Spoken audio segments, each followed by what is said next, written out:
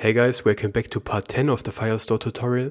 So in the last video we added some simple queries to filter the documents that we retrieve from the Firestore database. In this video we will learn how we can chain multiple queries together to create compound queries, and this way filter our results further. Multiple range operators like this one here, whereGreaterThanOrEqualTo, can only be used on the same field in one query. So if we for example would add whereLessThan or whereLessThanOrEqualTo, we could only pass priority here as well. If we would try to pass something else, like title, our app would crash at runtime. But we can combine range operators and normal whereEqualTo operators. So we could write we want to retrieve all documents where priority is greater than or equal to 2, and additionally whereEqualTo title, and for the value AA for example, to keep it simple. This can be combined. You can also combine multiple whereEqualTo. So you could search for nodes where the title is AA and the description is something else for example, or where you have a specific priority. Okay, let's delete this limit part here and try our example, but I can already tell you that this will not work right away. So we will add an onFailureListener here, dot add onFailureListener, and as usual we pass a new onFailureListener. And in here we will show a log message as before. And instead of the string we pass e, which is the exception, dot toString, to see what went wrong. So let's run this. So I deleted all documents that we already have. Let's add some new. We want to have all documents where the title is AA, description doesn't matter, and priority 2 or higher, 3 for example. Let's add one where the name does not fit. And let's add one with AA, but priority of 1. Like this. As usual we get all our results from our snapshot listener, and when we click load we should only see this one here at the bottom, because this has a priority 2 or higher and the title AA. But when we click load, nothing happens. So let's look into Loghead and see what went wrong. And here at the bottom we have a Firebase Firestore exception that says the query requires an index, you can create it here, and then we have this link. We click on this link, which brings us to the Firebase console where we see this pop-up dialog here. Composite indexes are required for queries that include specific values and a range or order. And we can see title and priority with these errors here.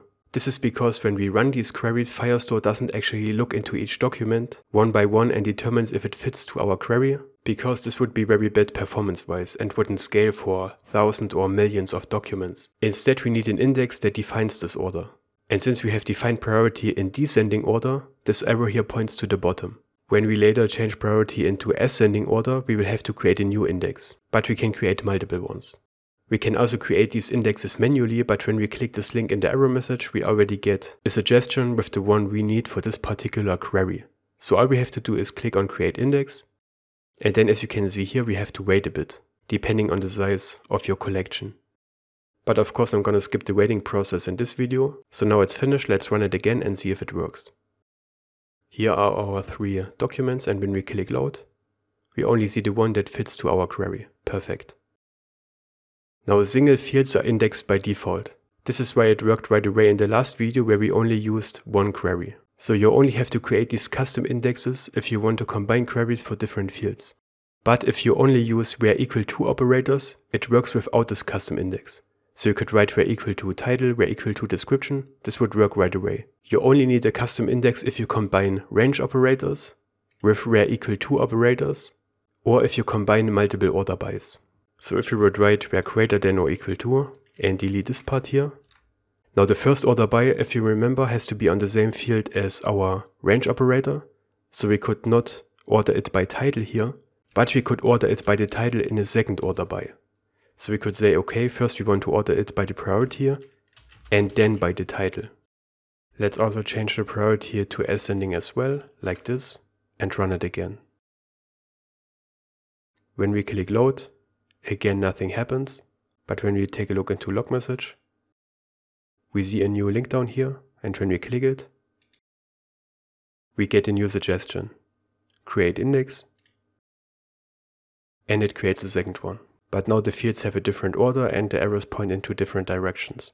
Now both our queries will work. If you want to delete one of those indexes, you can click here on these 3 dots and on delete. Pretty straightforward. And on add index you can create these indexes manually by setting the collection name and by adding fields and choosing ascending or descending. Now when we combine multiple queries like this, it's always an AND operator. Firestore does not have an OR operator. So we could not say we want to have all documents where priority is 2 or 5, for example. We can also not exclude certain values. We could not say we want to have all documents where priority is not 2, but 1, 3, 4, 5 and so on. In both these cases we have to create separate queries and merge them locally. And that's what we are going to do in the next video, so make sure to subscribe to the channel to not miss that. And if this video was helpful, please leave a like. Take care.